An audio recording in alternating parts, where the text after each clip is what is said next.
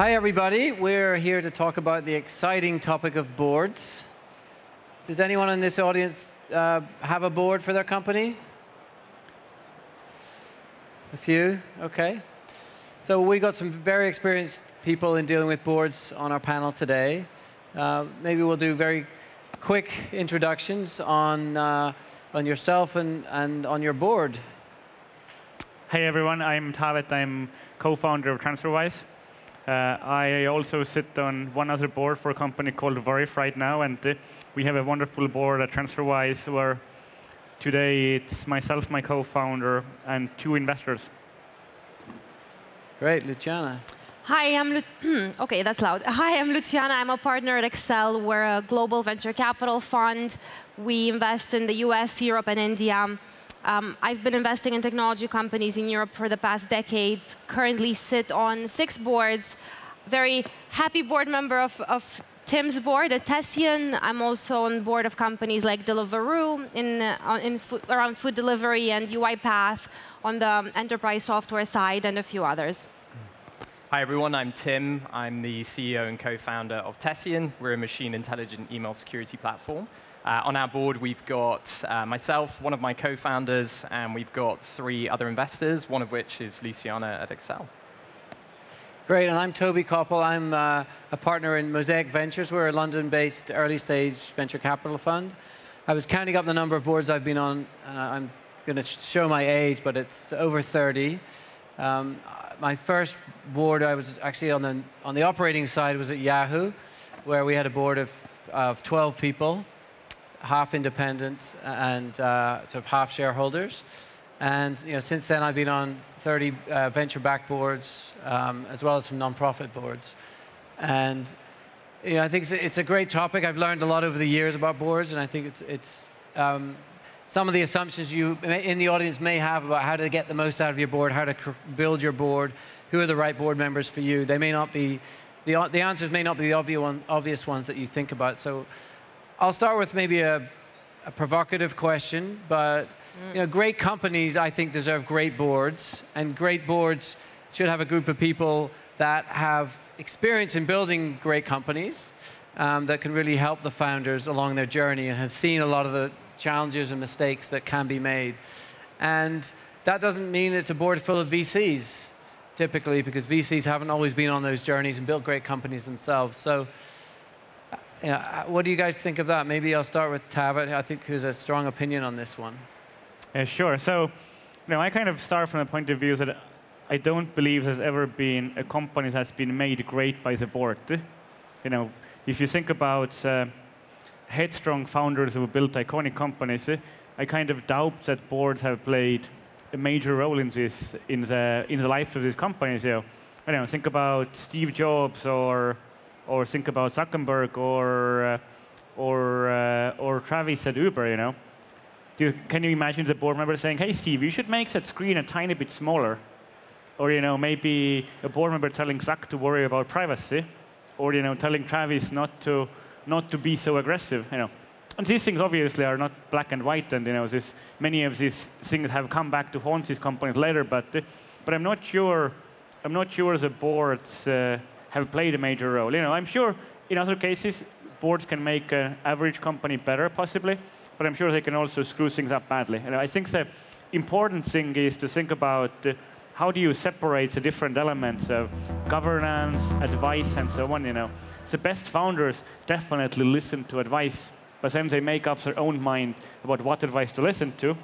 And typically that advice will be best heard if it comes from someone who has been through the same journey and has a few scars to show. Not someone who is one of the dozen people who just started another seed fund. Sure. Well, look, we'll come back to some of those questions about how you separate, think about governance, how you think about the right advisors and so forth. But maybe, Luciana, you want to go next? I actually agree with a lot of what you said. So it's not that controversial. I firstly fully agree with the fact that a great company is really made by great entrepreneurs. Absolutely. I will also say that, of course, entrepreneurs, and I'm guessing this will resonate with both of you, don't start a company because they want to follow rules or they want to be told what to do. So I fully agree with all of that. the way I think about a board, well, two things. Firstly, I think the board is an ongoing conversation. I don't think we should think about it as board meetings. I mean, yes, those are a forcing factor to analyze your business and just have an analysis of what happened in the previous quarter. But I think a good board is an ongoing conversation and a sounding board, no pun intended, first of all. And second of all, I think that yes, a diverse board will actually hopefully add a diverse point of view. I think it's a board's job to ask the tough questions, and it's the entrepreneur's job to make the tough decisions. So I actually agree with a lot of what you said, but I do think having someone who challenges you, having someone who pushes you to think twice or three times about a really big decision that maybe is not obvious, I think that's a good thing. Now, is your investor or whatever board member going to make your decision for you? Absolutely not. I mean, all the entrepreneurs I work with are very strong-minded people, right? That's why you drop everything to start a company. But I think it's my job to be there and challenge and listen and, of course, give my point of view, hopefully when relevant. Tim? Yeah, I think just tacking onto the back of that, I think the best boards are like coaches to entrepreneurs rather than micromanaging entrepreneurs. And I've had maybe experience in both scenarios, but you really want to have a board that is pushing you and developing you as an entrepreneur. I think it's different in every case. So Taavet, maybe it's different for you guys at Transferwise, but we started the company when we were 24, which is maybe not that uncommon in technology, but we've benefited greatly from working with certain people around the table who've helped us understand what we need to do to effectively grow the business, and then also the kind of strategic plays that we can make, whether it's in product, fundraising, sales, to sort of take our business to that next stage and unlock that next part of growth. So for us, it's been very good. But it's been very good, I think, because we've chosen our board members very carefully, and we've thought about that dynamic and how the different parties are going to work together and what they're going to bring to the company. So I think for me, one of the things that Taavet said is it's important to separate sort of the governance role of the board, which is very, very limited at an early stage company. There's very little governance to do other than approving stock option grants and some other aspects of new hires. But the key aspects are sort of how do you assemble a good group of people around you to help the business. And I mean, my point of view is that the board is there actually to serve the founders, not the other way around. And I've been on boards where it hasn't been that, and where the investors are there, use that as a way for them to be informed about the company. They have the time being presented to. They think it's for them to tell the entrepreneurs what they should be doing. And to me, that's completely the wrong way around. And I've seen many car crashes of companies where the investors are really driving things. And to me, as a founder, the board should be there to serve you. We as investors, it's what I do today when I spent 10 years operating, but as an investor, we're there to help you. We're in the service business, so whatever you guys need, and you should construct your board in a way that it's there to help you do what you want, and you set the agenda. So I want to talk about that, which is how do you make the most out of the board meeting itself? How would you organize it? How do you prepare for it? What sort of topics should you talk about? And then we'll talk about sort of outside of the board meeting as a sort of follow-up. Maybe, Tim, do you want to share your thoughts on that? Yeah, so we prepare a board pack, which is probably pretty standard across what most companies are doing, but we try and share that board pack as far in advance as we can. It covers the basic things like financials for the month. So we do monthly boards at the moment. We cover financials for the month, sales figures, what's happening in products, what's happening in hiring. So we talk about those key things, and then we try and leave as much time really for a discussion about something strategic or like a question or an opportunity or challenge that we've got. And generally, we like everyone to come as prepared as they can be. So ideally, they've read all of that stuff, and then they've just got their questions that we go through. Have they read it? Yeah, generally they do. They do. Test, just to check. Yeah, there's a few kind of quiz questions in there. I think someone recently I'm sure Luciana, she reads it for sure. Absolutely, yes. Absolutely.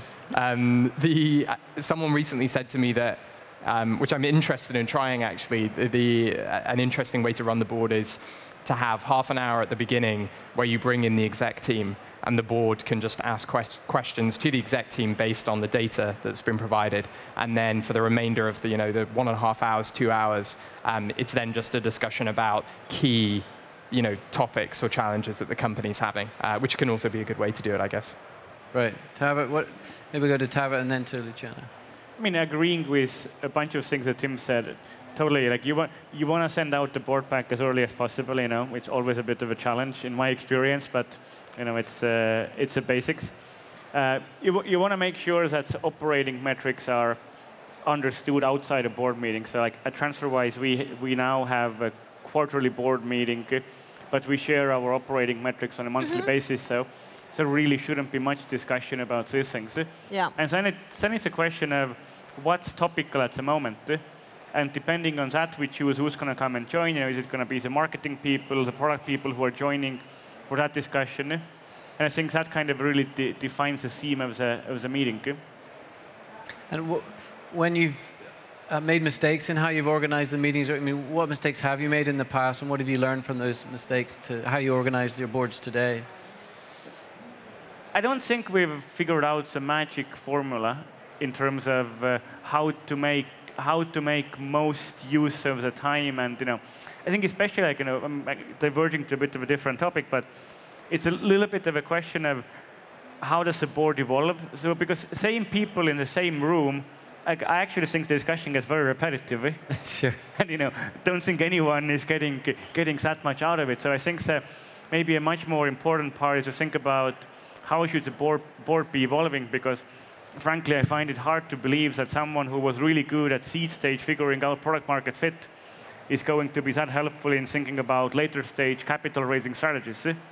So I think that's something that everyone should think about. And I think even more importantly, that's a task for the investors to think about how do they give up board seats. Because it's, everybody wants a board seat. But then, if we think about, first of all, people get incredibly busy. I find it hard to believe that somebody can actually do a great job sitting on 10 boards. And second of all, the rooms get stale and full of same people. So, it's a question of how do we rotate them. So that's a good topic. We'll come on to that one. Let's save that thought. Luciana, on this question of how to have an effective board meeting? So it's funny. I sit on a few boards, and I've seen everything from very organized teams that will send everything in advance to teams that maybe don't even put together materials that are super detailed.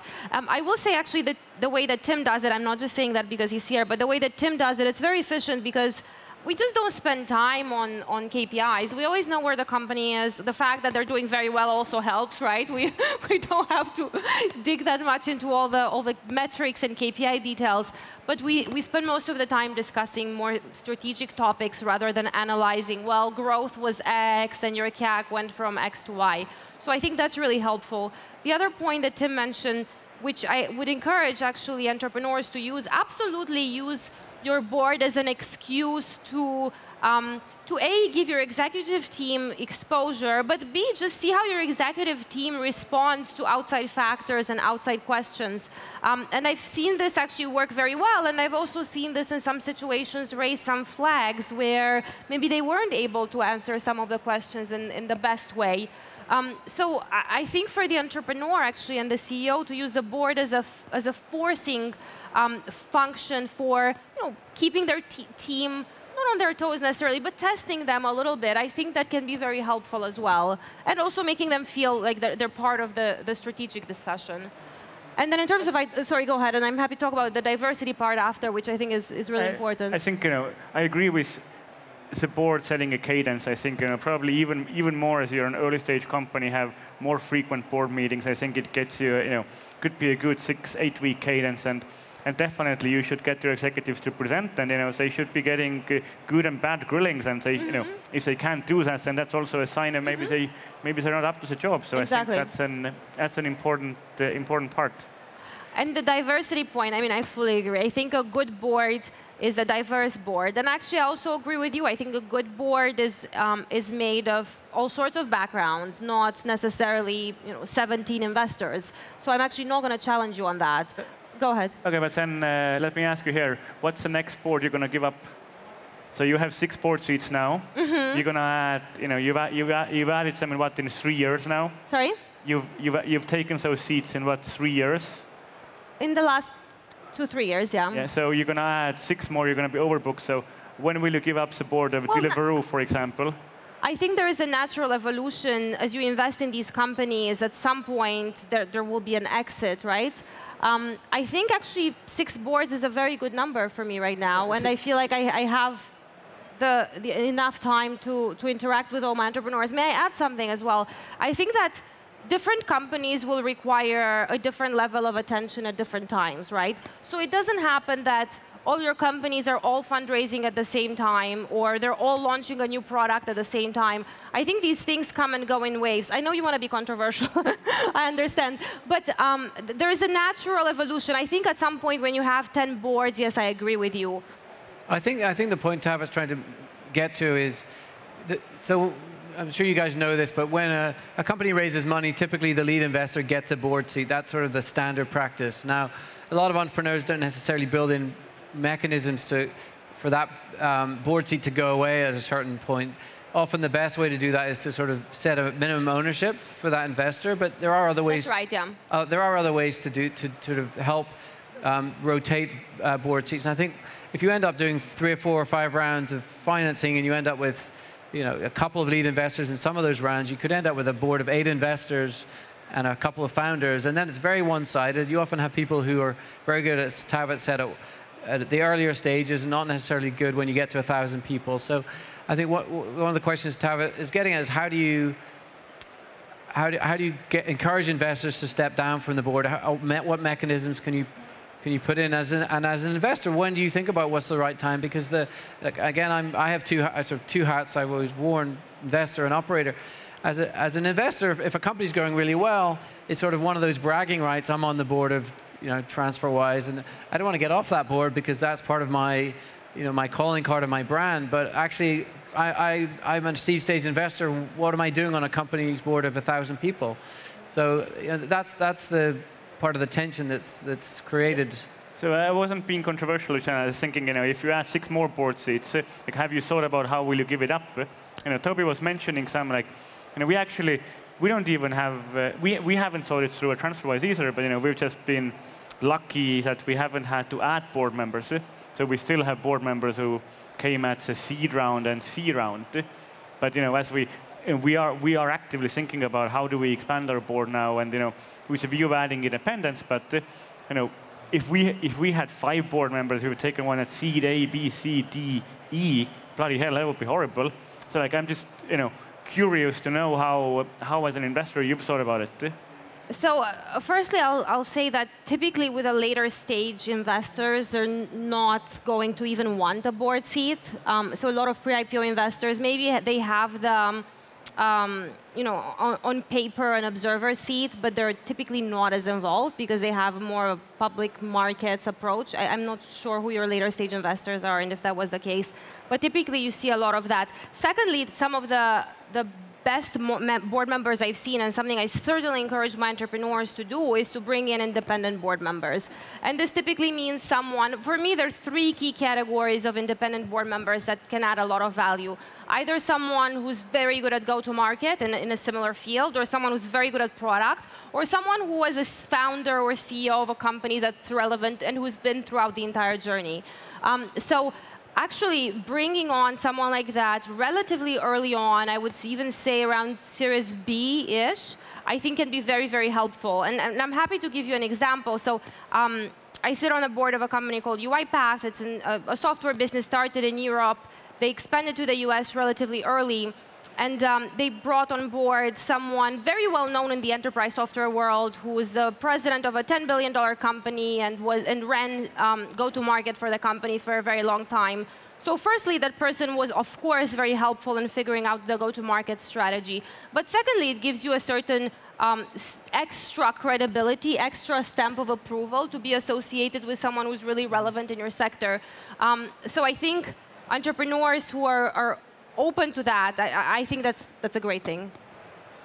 Tim, I don't want to... Yeah, I mean, the thing that I was going to say as well, I think it comes down to, I think a lot of this is about understanding the investors that you're bringing into the company. So when we're thinking about raising capital and talking to investors for the next round, talking to other founders about their journey with that fund, was there a time when they needed to step back from the board, or there was a natural time for them to do so? And I think generally in every interaction we've had with investors that we're talking to seriously about that, there's been at least a founder who's described the scenario where they were on the board or they joined the board at a certain time. I think these things are transient. I think it comes down to the fund or the investor being pragmatic and wanting to do what's best for the company, and again, sometimes best for the founders, but it should always be best for the company. So I think, again, the right investor will be pragmatic and will be flexible. In theory, that's true. But in practice, I've been on enough boards now to know that that's not always the case. There's vanity issues. Someone's inherited a board from somebody who left their firm, and they don't always have the best. They want the most efficient approach. They don't always want something that's going to take time to work through, to restructure a board. So there are always situations where the ideal situation doesn't come to fruition. And just I was going to say, I mean, my best advice to founders on this topic is go find a great independent board member, go find a great entrepreneur who you'd love to have on your board, and then get them into your board. And if it means asking someone to step down, ask someone to step down. But if they see someone who's phenomenal for that stage of company, for the skill set the company needs at that time, that's a good conversation. It's hard to have in the abstract that I'd like to expand my board or I'd like to take you off. It's bring those people in. Taavet. I even think in practice there might be the reality might be that the best companies are actually able to negotiate not giving a board seat. So the best companies naturally keep their board smaller, and then you end up with the worst companies who end up adding a board member in every round, which is kind of a compounding circle of death that comes this way. I mean, it's two things. I think, firstly, sometimes the entrepreneur actually wants an extra voice around the table, and of course, diversity is important. I will also say not all investors are created equal, just like not all entrepreneurs think the same. I don't know that all investors think the same necessarily, firstly. So I actually see a lot of investors who will want to add that extra person, until some numbers, by the way. I agree with you. At some point, it's just too much. And I lost my train of thought for the second question. Sorry, what? No, I think we're just talking about how you restructure the board and how do you bring on new people and how do you migrate people off. But did you think about diversity when building out your board? And who were the best, what was the background of the best board members you've seen in action? So as I said, our board has been pretty stable, and we haven't really put that much effort into it. We're now thinking about it. Bringing an independent, you mean? Yeah, we have somebody from our seed round, and then we added Andreessen Horowitz in our seed round, and these are the board members, and we're now going through the. So Taavet, if you were to start, you had a blank slate today, you were to just pick your board members. What would be your ideal board size, and who would you have on it in terms of profile, in terms of where you are right now, and maybe you guys can both think of that. Well. I think adding independence earlier on would be the right thing. I'm happy that we have 2 investor board members, but maybe balancing that with 2 independents would be really good. Mm-hmm. And I think the other issue which we haven't mentioned yet is the question of board control. So maybe a question of figuring out the structure where you can add independence without giving away the board control. Mm-hmm. Yeah, well, which is not hard to do, even. Well, if you can appoint those independents, then you can always kick them off the board and replace them if they don't vote for you. Yeah. Sorry, and to your earlier point, I remember what I wanted to say. Apologies. I think sometimes companies that have the luxury to choose whether to give out a board seat or not, what works pretty well is to give an observer seat, and then not a lot changes, A, in terms of control, and B, you have the optionality to see how the relationship goes with that particular observer. So I've seen that work sometimes as well. Yeah, I think just to echo one of the comments there was that I think sometimes it's too narrow just to think about boards being effective within board meetings or around board meetings. We do a lot of work with our board outside of those meetings. It depends on what we're doing as a company, but we have a board member who's very good. He's a former CTO, so he has great product knowledge, and our engineering team is spending a lot of time talking to him about stuff at the moment. So I think there's value there, but then also, we have some board members who are, they're going to be less helpful in those particular scenarios. We have an angel investor who's fantastic, but has never founded and run a company before. So we see both sides. I think you're right. It's important to distinguish again between the board. I think that when we talk about the board, we're talking about the people who are most involved in working with the founders, and that doesn't always mean you have somebody who necessarily has a board seat. It could be some folks who are around the table, who are involved, who are angel investors, who are former entrepreneurs, and so forth. So maybe share. We've got a minute or two left. Your thoughts on how else to surround, as a founder, how to surround yourself with the best help. Yeah, again, I think it's about thinking. It's about thinking about the dynamic of who you've got around the table, and in terms of surrounding yourself by the best people. I think generally what we've seen is that the best people to have on the board work for the best funds if you're raising from venture capital funds. In terms of independence, we haven't been through the process of appointing an independent at the moment. But again, the connections and the exposure you get as an entrepreneur, a lot of that comes from your investors, a lot of that comes from your customers, et cetera. So it's that kind of ecosystem that you're building for yourself as a company and as co-founders. Okay. I don't have to go far to find an example. I mean, Toby, you're an angel investor in Transferwise, and you haven't been on the board, but you've been incredibly helpful. And we definitely thought about our seed round with a view of how do we kind of have a 360-degree map, and we need somebody with marketing, somebody with banking, somebody who knows US. So we put that together in our seed round, and actually we've been adding investors. We've been adding individual investors pretty much in every round. Even in our last round, we added individuals who didn't have to write big checks, but we've taken people who are just going to be helpful and valuable to the business. And when at a time when marketing is important, and we added Christian Wolf, and then as an angel investor who was super helpful in some of the things, and so on. So different topics at different times, and I think the idea of letting people invest is really good, because then the kind of incentives are pretty well aligned as well. Mm-hmm. Right. Well, on that note, thank you guys for a great panel, great discussion. Thank you.